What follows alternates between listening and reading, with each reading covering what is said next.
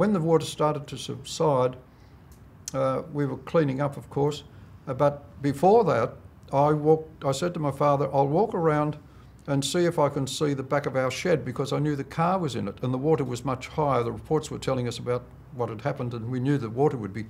Well, the water had come into the yard about 3 feet, but our house was 6 feet high at the back, and so it never got into the house, only about halfway up the back stairs.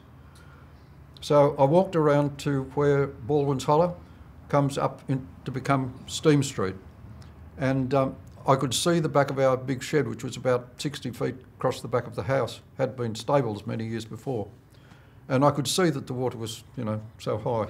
And so I went back, while I think it was at that same time that I was on that, viewing this from the top of Steam Street, that I could see the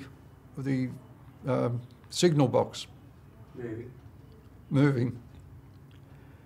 And I could see the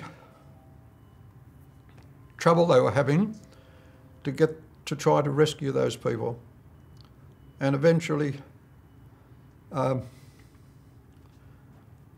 they did rescue the 2 men. And then I saw that the one man had the other fellow by the waist. I think it was Vince Hughes and Bob Smith.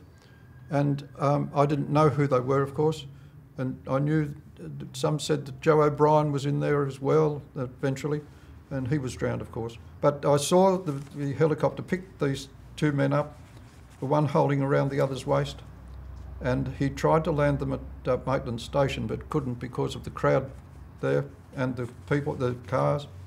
Then he thought that he would, obviously he would have thought that he would take them over to Regent Street overhead bridge, but when he swung the people on the end of the rope, the 2 men let go and, of course, fell across the power lines. And it had a profound effect on me at that time. I walked back along Church Street to go down to the shop again.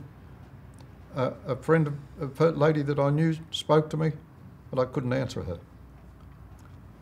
And when I got down as far as Sol Pattinson's, I think it was at the time. Oh, Patterson. The Sol, anyway, the chemist shop. That lass was standing at the doorway whom I knew, and I had trouble talking to her, and she took me in and gave me a glass of water to calm me down. But I was all right after that, but it was an imprint on my mind that I could never forget.